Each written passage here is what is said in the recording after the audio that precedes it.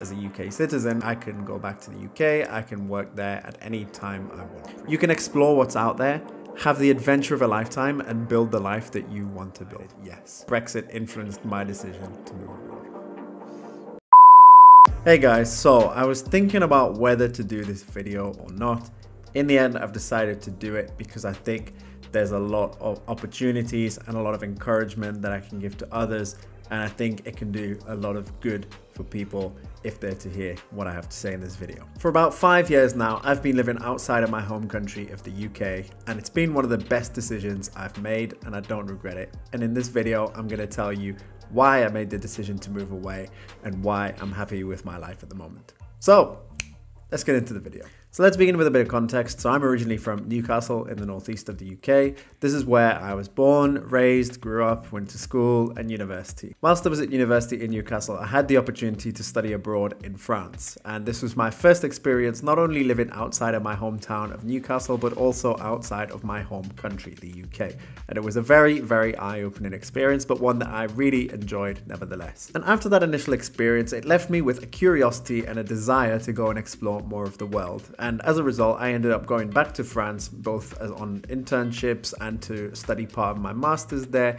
And it's also the reason why I ended up in Spain, which is where I live at the moment. So now that you know how I ended up living abroad, let me tell you about the reasons that influenced my decision to move abroad and some of the good things that have come as a result of that. First of all, let me talk from a personal life perspective, and essentially this comes down to a different way of life. Now, having grown up in the UK, and this goes for everyone really, wherever you were born and raised and you grew up, if you grow up in that place, you essentially become accustomed to a particular way of life, and it becomes a very familiar way of living. And you know, growing up in the UK, I was obviously surrounded by British values, culture, and the way of life. When you move abroad, you essentially experience a culture shock where the way of life that you knew growing up, the way of life that you currently have, is challenged by a new way of thinking, a new way of doing things in the new country that you're living in. And depending on where you're coming from and where you're moving to, you'll see this to varying degrees. So for example, if you grew up in France and you moved to Belgium, then that culture shock is not going to be on the same level as someone who perhaps grows up in the United States and then moves to China, for example. So like for most people going abroad for the first time who've been brought up in one culture, that culture shock was quite a challenge for me when I first moved to France. But the key is to go with an open mind, understand why that culture is the way it is, and try and assimilate it, adapt, integrate into that culture, because by doing so it'll open you up to a whole new way of doing things, and you might find things that you like and prefer more about your new culture that you're experiencing compared to your home culture. And after that first experience living in France, for me, that's what I found. Like, I really adapted quite well to the French way of life. I really liked it and I really enjoyed it.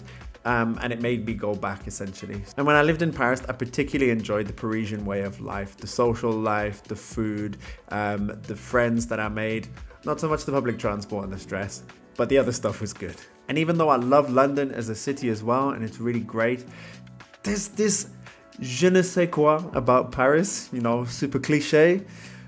I don't know, that's all I can say. You know, Paris just has something about it that, you know, it takes a hold of you. But of course, those of you who follow me will know that I moved a little bit more south down to Spain, and I now live in Madrid as a result. And, you know, comparing the UK, France, and Spain, all very different cultures. But because I'd had that first cultural experience of living abroad, then the culture shock wasn't so great, because I knew how to brace myself for it in a sense, and I knew that I needed to be open to a new way of doing things. And having lived in the UK, having lived in France, and now living in Spain, I've seen parts that I like of each culture, and I've managed to create and build a lifestyle that's unique to me and that I never would have been able to build if I hadn't taken those first steps and gone abroad. And those good things in that different lifestyle are manifested in the form of the way I eat, you know, my social life, my daily routine. I feel like I'm a lot healthier. I eat a lot of different foods now as a result of having lived abroad.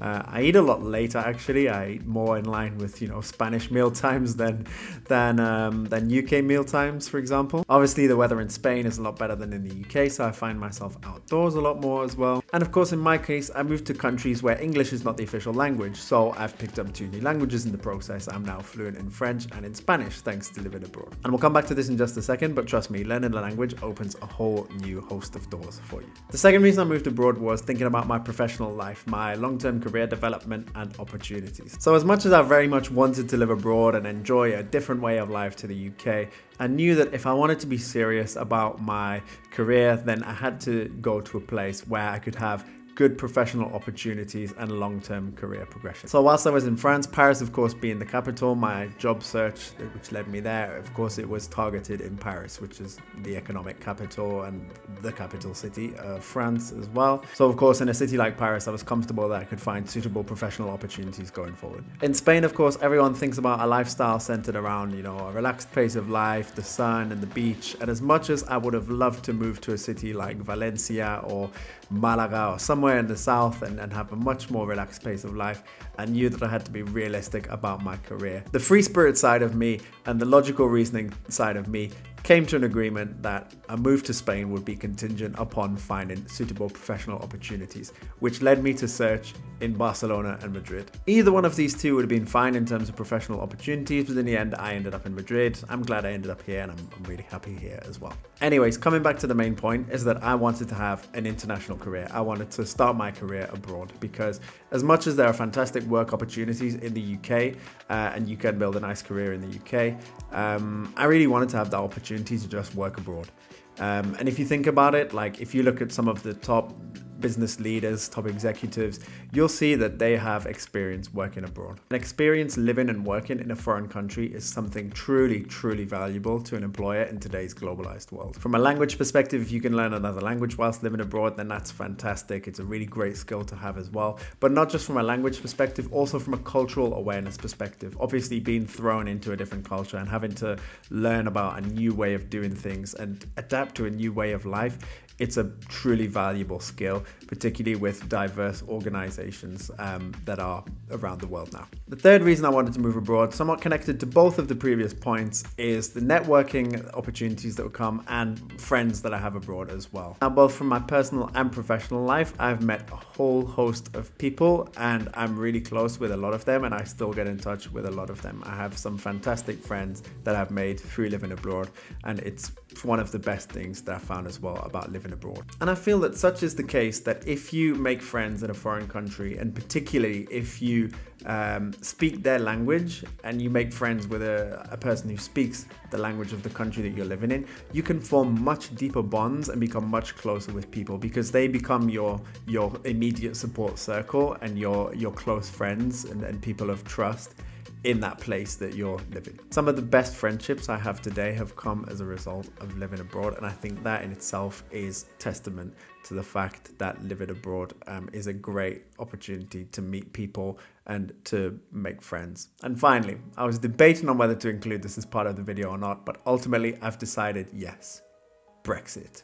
Brexit influenced my decision to move abroad. Now, I'll not get into the politics of Brexit. I will simply state the facts and explain to you how those facts influenced my decision to leave the UK. Now, the European Union set up a concept known as the single market, which is based on 4 key freedoms: the free movement of goods, the free movement of capital, the freedom to establish and provide services, and the free movement of people. What that means is that citizens of EU member countries can move to other countries to live and work essentially unrestricted. In practice, there are of course some controls in place, but largely speaking, you know, you can move from one EU country to another and you'll be treated like a citizen of that country in your search for work. Because of the principle of freedom of movement of people, you can essentially look for opportunities in other countries. Whilst the UK was a member of the EU, of course, UK citizens could do this. They could move to, for example, France or Spain, like I did, or they could move to Germany or Italy or any other member country of the EU. A UK citizen could move there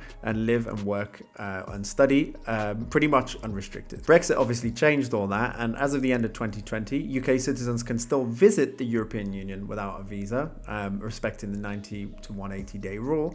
But if they want to move there on a permanent basis for work, then they have to go through the visa process and it's much more difficult to find professional opportunities in the EU if you're not from a member state. And with Brexit on the horizon, I knew that this was how things were going to go, and knowing that moving to the EU was probably the easiest way to seek out professional opportunities and live abroad and perhaps establish a permanent residence at some point as well, I decided to throw the dice one last time while I was living in France, and that's essentially how I moved from France to Spain. So taking advantage of my freedom of movement one last time. Because as I say, this was pretty much my last opportunity to do this, to establish residence, to live and work unrestricted in an EU country before new restrictions were imposed. Whereas as a UK citizen, I knew that I can go back to the UK, I can work there at any time I want pretty much. Now, today, it is obviously a lot harder to move to an EU country if you're a UK national, but I would never ever discourage anyone from trying to pursue their dreams if that's what they really want.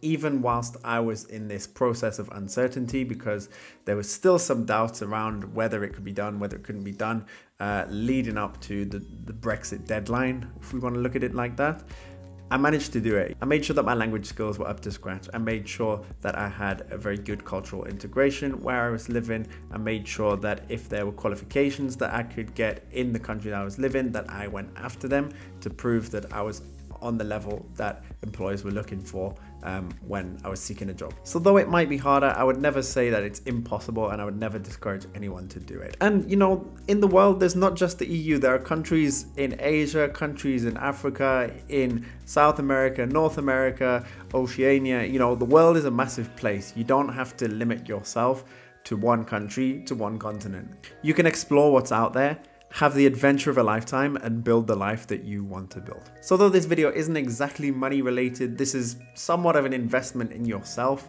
And it's also, you know, in the long term, from an employment perspective, it could pay off in terms of, you know, a salary increase or a premium that employers might see in you by you being, you know, a global citizen or someone who is culturally aware or has additional languages and qualifications thanks to living abroad. So guys, I hope you enjoyed the video. Leave a comment and let me know, where would you like to move abroad? I'll see you on the next one, and let's get this money.